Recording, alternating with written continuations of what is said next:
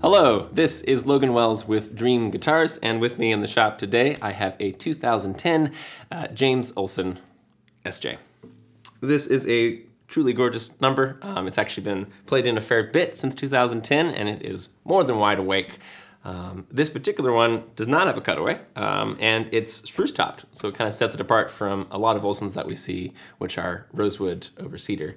And this one has a little extra power, a little extra kick, more punch, if you will, in the bottom end, and I think that's at least in part because of the spruce top. Indian rosewood back and sides, and that classic, super easy, effortless Jim Olson neck profile and setup. Now this one is upgraded additionally with some really gorgeous abalone for the top trim as well as the rosette, and it really pops. It really kind of jumps right off the guitar in a way that really kind of caught me off guard, frankly. I'm not sure why, but lovely throughout. Ebony bridge, tortoise style pickguard. And we just have regular dots along the fretboard, no doves on this one. We also have side dots. The setup, as I mentioned, is slinky, smooth, glassy. 25/4 scale, 1 3/4 at the nut, 2 1/4 at the saddle, and some gorgeous Goto tuners with the Olson O here. Now this is Jim Olson's 5-ply neck, which is super stable, and that enables him to have a slightly thinner profile overall, which feels great. You'll notice this one also comes with a strap button already installed, as well as a end pin, so you can strap into this one easily, which I would recommend it whenever possible. Indian rosewood, straight lace, straight grained, a nice little piece of abalone for the center strip here. And here's the sides. And additionally, this has some nice, somewhat figured rosewood for bindings as well. So it's got a couple little bits to dress it up. Looks really nice.